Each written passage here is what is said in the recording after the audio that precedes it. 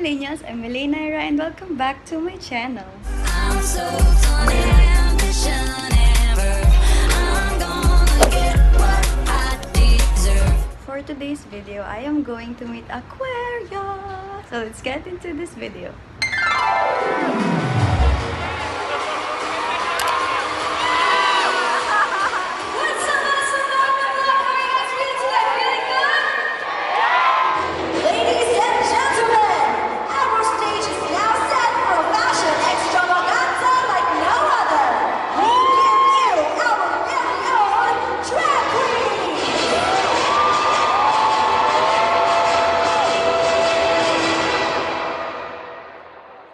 Beat that vein.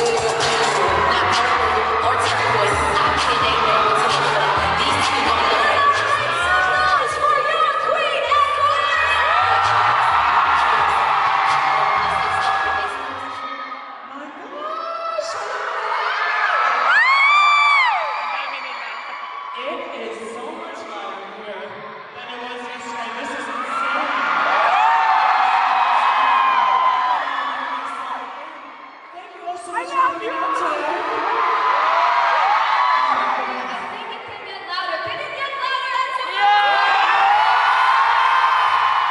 Wait, wait for the Facebook person. This is them. Just a joke. I did this yesterday and I completely forgot everything that we did. Hi Facebook, how are you? Thanks for tuning in. It's a lot to take in, but you know, we've got the local queens who also slayed the stage earlier. What can you say to them? Oh my goodness, how did they convince you to get all glammed up like this so early in the day? This is so beautiful, so fabulous, it all looks so incredible. Let me get a look on this side. I love Lady Gaga. Always something different. Sometimes it's super chill, sometimes it's super crazy, and I love, you know, taking inspiration from all those different options. So she's definitely probably my favorite.